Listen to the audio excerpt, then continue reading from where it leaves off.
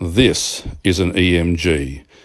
We are going to test what happens to glute max at the bottom of a squat. Does glute max turn off at the bottom of a squat? If glute max turns off at the bottom of the squat, this will be the readout. Let's find out. Dani is squatting. You can see the leads there. We have them attached to her left and right glute maxes at the back. No confusion here.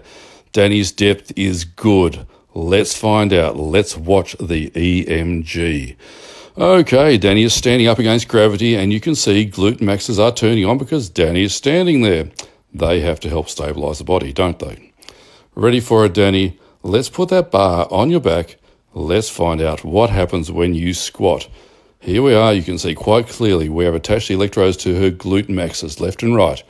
The glutes are working very hard already because they're stabilizing. Let's squat, Dani. Let's watch the readout.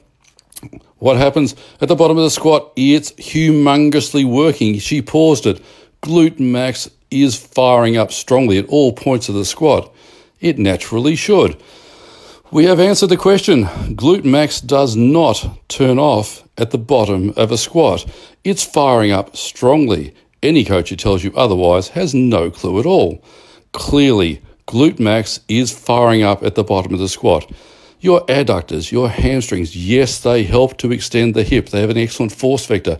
But glute max still has to drive you up into extension as well. Glute max also provides abduction, external rotation. Glute max has multiple roles here. Look at Dani's knee position. Look at the depth. There's no doubt about the depth there.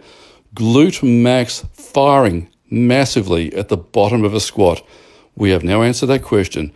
Any coach who tells you glute max turns off and is ineffective at the bottom of the squat has got now no clue officially. We have answered that question. Glute max, of course it worked at the bottom of the squat. We all knew it. And of course, there were those coaches who speak loudly who don't know it. Success, remember, glutes fire up spectacularly strongly, working well with all great functional movements. And here we are, showing it with an EMG. There's no doubt about it. Glute max is an incredibly important muscle at the bottom of a squat, especially here where you can quite clearly see we are deep.